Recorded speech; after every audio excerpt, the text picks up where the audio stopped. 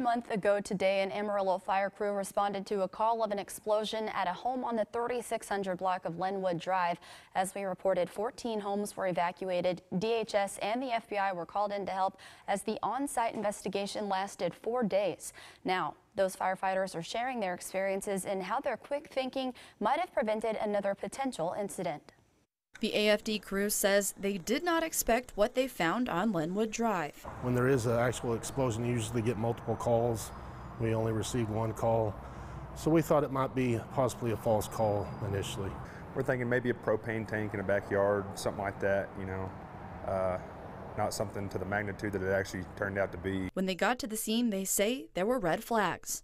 We purposely turned our sirens off early before we got to the house just in case something was going on, and all we did was pull up out front and he had already came out front to meet us. That was kind of an interesting part, maybe trying to hide something. He was just very skittish and just saying some things that triggered us to think there was more going on than there actually was. He was kind of talking to all three of the guys and just kind of really answering a lot of questions before they were really asked. And just he was sweating really bad, and just you could tell something was going on with him. They made calls to dispatch and citizens to learn more. Then they drove around the back of the house and into the alley. There, they saw there had been an explosion in the backyard. We saw two big craters in his backyard that I knew if that was contained a little bit better or a little bit in a different environment, it could have been a whole lot worse.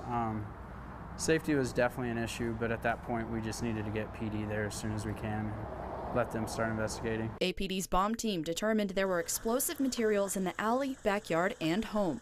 Relieved that it didn't turn out to be anything else, because through what they did find over the whole entire couple of days that they did it, I mean, it could have been very bad at multiple locations. So.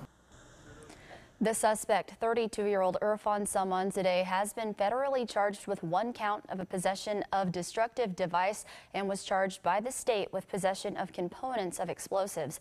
If convicted on the federal charge, he faces up to 10 years in prison. Court documents detailing what was found during that investigation remain sealed.